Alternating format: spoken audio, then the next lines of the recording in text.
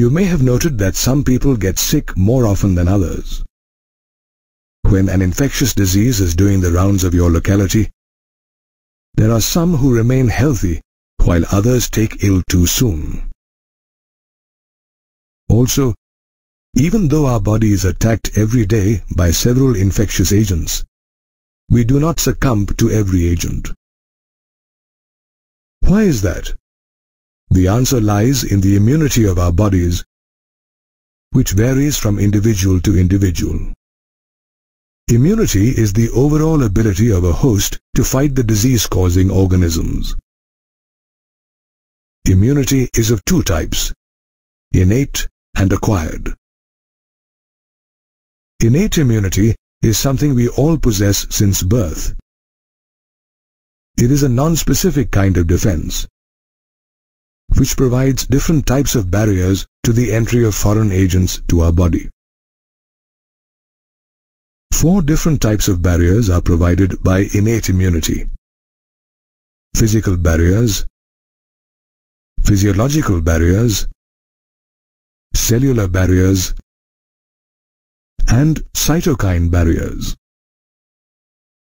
The skin on our body is the main physical barrier to the entry of microbes. The mucous coatings of the epithelial lining of the respiratory, gastrointestinal, and urogenital tracts inside the body are also physical barriers to microbes as they trap them. Saliva in the mouth, hydrochloric acid inside the stomach, as well as tears in the eyes, act as physiological barriers to microbial invasion. Our body also has certain types of leukocytes or white blood cells or WBCs, such as monocytes, natural killer lymphocytes, and polymorphonuclear leukocytes, also known as PMNL neutrophils, in the blood. Together, they constitute a cellular barrier along with macrophages in the tissues. They can also destroy microbes. Some virus-infected cells release proteins called interferons that prevent the spread of infection in the body, thereby acting as cytokine barriers in the body. On the other hand, acquired immunity is pathogen-specific. It depends on the body's memory. For example, when a body encounters a bacterium for the first time, it produces a low-intensity response called a primary immune response and produces memory cells. However, when the same bacterium attacks again, the memory cells help to elicit a secondary immune response of high intensity. This response is also known as an anamnestic response. Both primary and secondary immune responses are made possible by 2 special lymphocytes in our blood, B lymphocytes and T lymphocytes respectively.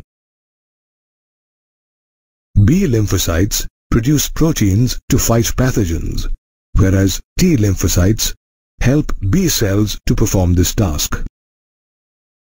The protective proteins produced by B cells are called antibodies.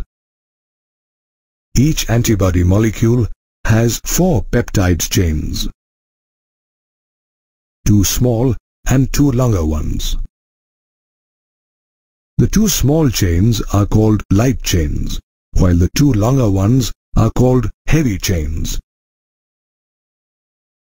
Therefore, an antibody is represented by H2L2.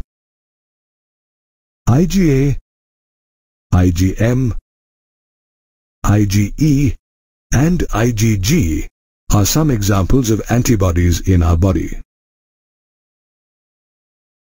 Acquired immunity, or the acquired immune response, is primarily of 2 types: a humoral immune response and a cell-mediated immunity, or CMI.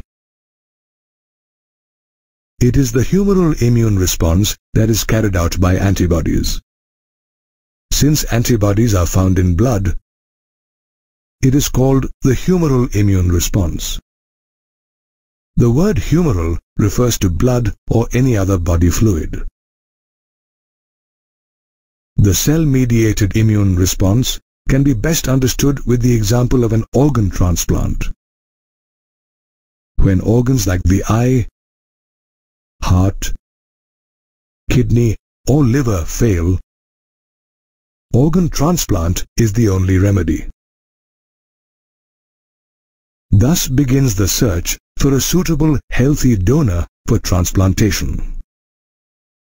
This is important because grafts or transplants cannot be made from just about any source, as the body will reject those grafts sooner or later.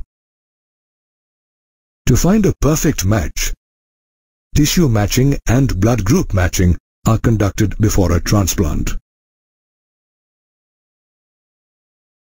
This ability of the body to differentiate between self and non-self while rejecting grafts is the cell-mediated immune response.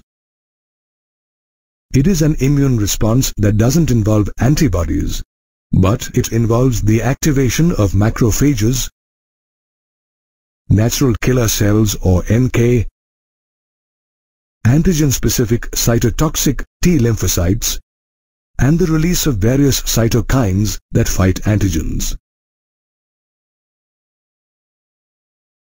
Patients who have had organ transplants have to take immune suppressants all their lives to inhibit their body's immune response against the transplant. Then again, based on whether the antibodies are produced inside or outside the body, immunity can be distinguished as active immunity or passive immunity. When the body is exposed to antigens such as living or dead microbes or other proteins, it produces antibodies in response. This type of immunity is called active immunity, which is slow and takes time to reach its full effective response. When microbes gain access to the body during a natural infection, active immunity is induced.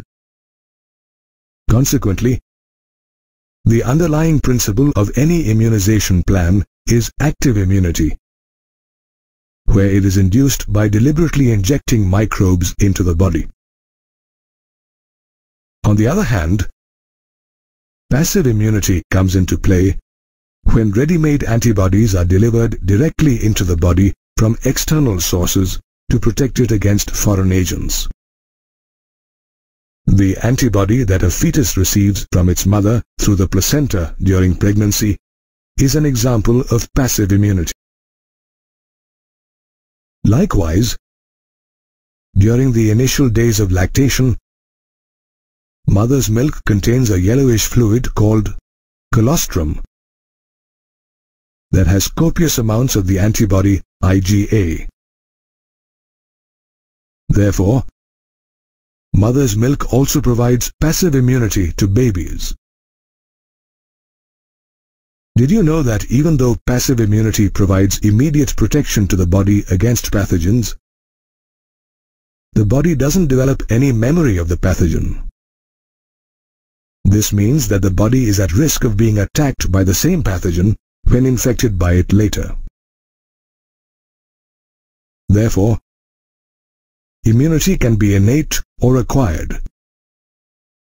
It can also be either active if induced by an infection or a microbial attack, or passive if provided with ready-made antibodies.